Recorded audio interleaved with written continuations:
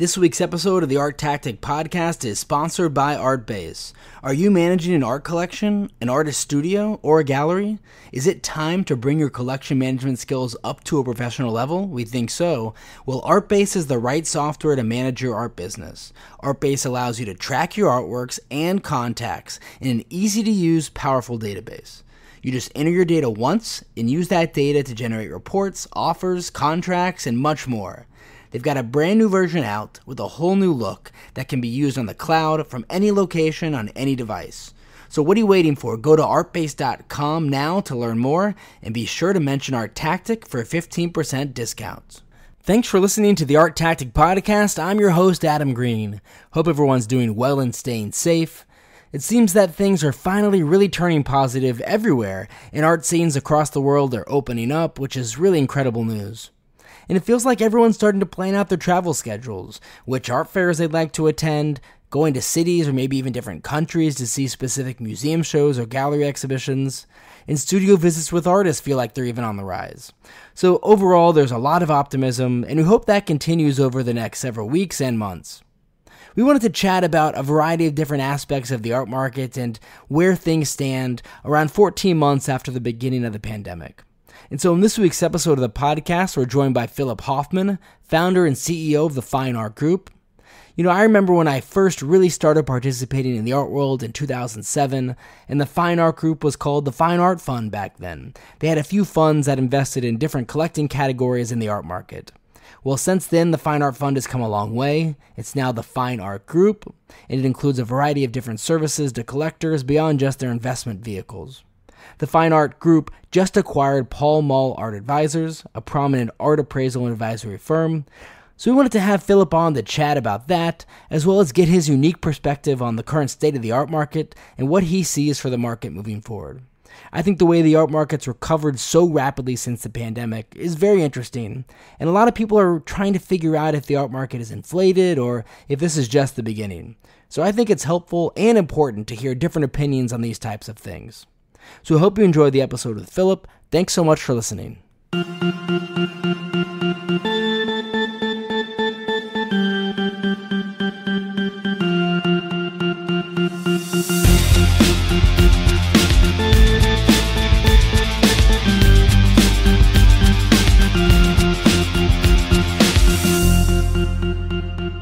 Philip, thanks so much for joining us. How have you been? Very well. Excited to be on the podcast. Absolutely. So the Fine Art Group made some noise recently as you just acquired Pall Mall Art Advisors, a prominent art appraisal and advisory firm. It's interesting to see this kind of consolidation in the art world, as we're also seeing a lot of consolidation in the gallery space recently. Tell us about Pall Mall and why you decided to pursue acquiring them at this time. The Fine Art Group has 5 businesses: investment, lending, money against art, advisory, acting as agent on behalf of big clients, and valuation. Most of our business was based in the Middle East, Asia, and Europe, and relatively modest in America. And the rationale for buying Pall Mall Art Advisors was to massively expand our presence in the U.S., regionally and headquartered in the U.S. and Philadelphia. So we're nearly doubling our staff to over 50 full-time staff and approximately another 60 consultants. So probably in total worldwide, 110 people. And we're adding some massive art valuation business and significant advisory business to our already quite interesting tally of what we do in the Fine Art Group. So I've been in business and founded the Fine Art Group 20 years ago, and Pall Mall was founded about 10 years ago. And both have grown pretty exponentially. And so this is a perfect marriage of a world-class business in the United States with what I think has been a really interesting world-class business that we built up in Europe, Middle East, and Asia. As you touched on, the Fine Art Group now offers a lot of different services to collectors.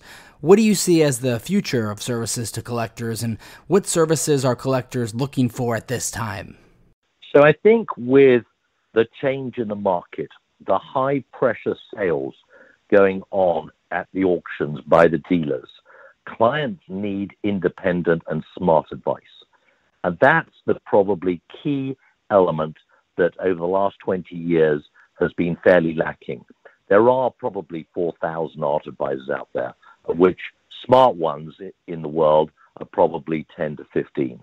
And so what we have seen, and this is, I've evidenced this in all the valuations and advice we've seen where we've been brought in, is that clients have been led astray into buying things either overpriced, quality overpromised, or sold second-rate works of art, or there was a massive sales job going on to many of these clients, and they didn't have really smart advisors whose interests were aligned with the buyer.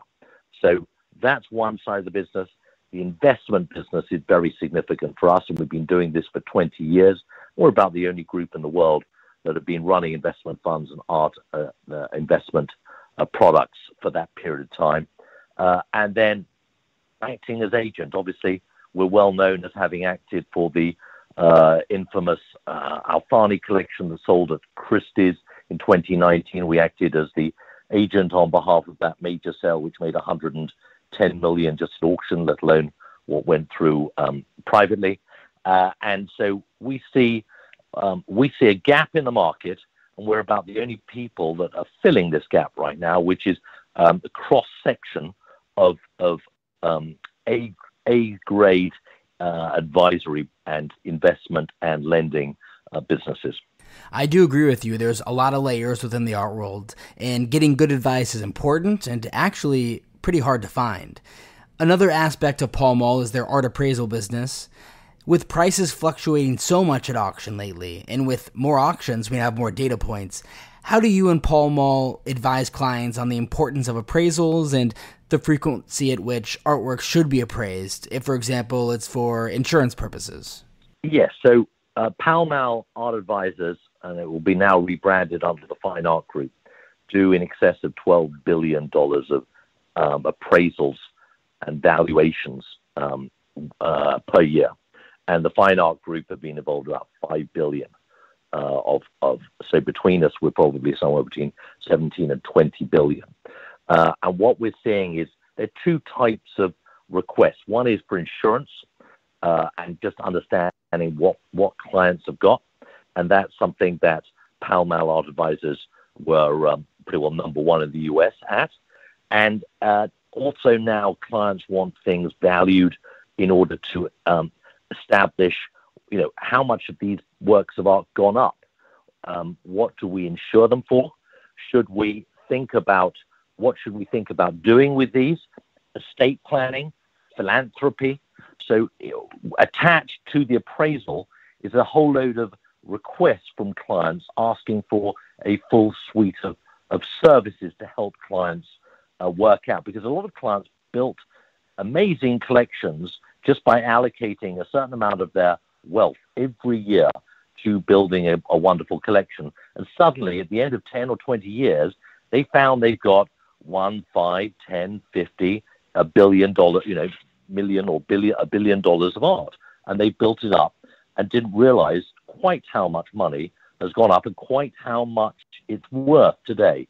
And our recommendation is that, the appraisal should be reviewed annually, sort of on a, once it's set up and computerized and the input has gone in, then there's a certain amount of just sort of indexing uplift. But then every 3 or 4 years, I recommend certainly the top works being reappraised and relooked at, because certain elements of the market have moved very swiftly, both upwards, and 1 or 2 areas have moved downwards. That's exactly right, and it's something I'm frequently thinking about and preaching to collectors. You take a look at a category like contemporary art, prices can rise so quickly. You want to make sure you're adequately covered from an insurance perspective, and if some other markets have softened, why pay extra money to be overinsured? So you have an interesting perspective, as the Fine Art Group includes an art investment fund, an art advisory, art financing, now appraisals. I'd love to hear your sense on the state of the art market from when COVID initially started to where we are today. Well, I've been in the market for 32 years, having started off being involved in running Christie's for 12 years and then running the Fine Art Group for 20 years. And I would say the two periods I remember most vividly was 2008-9, when the market really tumbled, and March 2020 when COVID hit. And in both cases, the art market froze. And I would say for 3 months, we were all in sort of no man's land. What on earth's going to happen to the market? Is the stock market's tanking by 30%, 20%, and people are worried about their safety and their health. Is art even going to be on the agenda for the next 2 or 3 months? And I remember discussing this with Guillaume Cerruti at Christie's, with Charlie Stewart at Sotheby's, with the head of Pace and with Mark Spiegler, and everyone was in the same boat. Everybody felt slightly horrified at what might happen to the market. But by by the end of June, we saw Christie and Sotheby's putting on incredibly brave face and putting up $300-400 million of art, and it doing pretty well. And since then, the market's got stronger. What we haven't had is the impact of all that cash, all that printing of money that is still yet to hit the art market, because many people haven't been able to travel, to go to fairs, to go to the auctions. And many of our clients, and we look after clients who can spend anywhere between $5 and $500 million a year on art. Many of those clients haven't been able to travel, and because they can't travel, they won't buy. So I would say half our clients are active and half our clients are waiting. And the amounts of money they're waiting with and what they may be prepared to buy once they can travel, I think will be huge. So I think there will be a surge in the art market in 2020, end of 2021 and into 2022. I think you'll see some quality works of art. I mean, we act as agent for some of the top collectors, and we're advising them that by November, when travel, we think, will permit, with Art Basel in Miami probably hitting, we'll be suggesting to clients to potentially put some very important works, whether it be jewelry, whether it be impressionist, modern, contemporary, whether it be vintage motor cars. We're involved in all the sectors, some 30 or 40 different sectors, American paintings now, Americana, very wide. I think that 2021, the end of, will be very strong. And I think that with travel happening, people have got a lot of money saved up and they're ready to spend. And I think we're looking at a very interesting market for art, acquisitions of great art, top-rate art over the next 5 years. I hear a variety of opinions on the art market. Some argue there's a lot of opportunity looking forward. Others feel the market's incredibly inflated and prices are already so high at auction. Perhaps both viewpoints are correct. Relating to the art investment funds you manage, are you seeing interesting value opportunities in the broader art market at the moment? Two aspects. One is we've raised, we've got about $800 million available to lend money against art. So I'm very bullish about values on the contemporary and modern impressionist and jewelry front, and we will lend. We're prepared to lend that out, and that is creating some interesting opportunities for people to buy even more art or free up cash from their portfolio to use in their businesses. So the growth of the art financing business has been very significant for us, and we're looking to be, in the number 1 or number 2 spot over the next few years in art financing. But alongside that, I'm very focused on creating the next round of art investment products for 2021-22. And how that will be laid out and how that will be launched, I've yet to finalize. We've run 8 art investment funds over the last 20 years, and we've really enjoyed it, and we've made money, I think, on 90% of the art that we have invested in. And so I think there are very, very interesting opportunities ahead of us, but they're not the same ones as we saw in the past. We've seen massive price rises in Basquiat or Warhol, or Riley, or Ed Ruscha. But will all of those keep going? Some will, and I think some will have run out of steam. And we scan about 1,000 artists, and we probably put our money we'll put a few $100 million over the next couple of years into probably about 30 or 40 of those artists, very much concentrated. And I think you've got to sort of see the opportunity. You've got to focus. The sweet spot for us is very much in the where I would term $250,000 to $5 million. When you're playing at the $20 to $50 million mark, that becomes risky, and there is more of a roulette wheel being rolled there. It'll definitely be interesting to see how the art market plays out over the next few years. Philip, we appreciate you coming onto the podcast to chat with us about your recent acquisition of Pall Mall, as well as hearing your thoughts on the state of the art market. And if our listeners want to learn more about the Fine Art Group, what's the best way for them to do that? So you can contact Philip Hoffman at fineartgroup.com. So Philip Hoffman at fineartgroup.com, or you can go on our website, www.fineartgroup.com, and we'd be thrilled to hear from any of your listeners, whether it be appraisals, whether it be investment, whether it be borrowing money, whether it be advisory, whether it be your first purchase, or buying the finale to your collection, or whether it be deciding to sell your collection, whether it be privately or at auction. They're very interesting business and team I built up, and I'm very excited to work with clients around the world. And it's been a very exciting journey this is our 20th year of running the Fine Art Group, and I'm very much enjoying it. And thank you.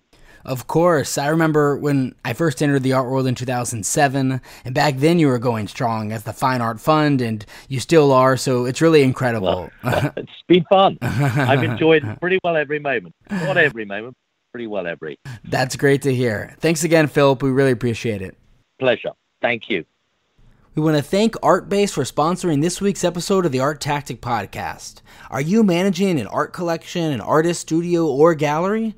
Is it time to bring your collection management skills up to a professional level? Well, ArtBase is the right software to manage your art business.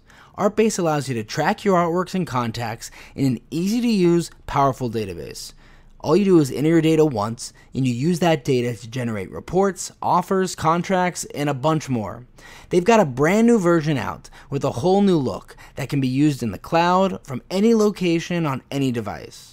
So go to artbase.com now to learn more, and be sure to mention ArtTactic for a 15% discount.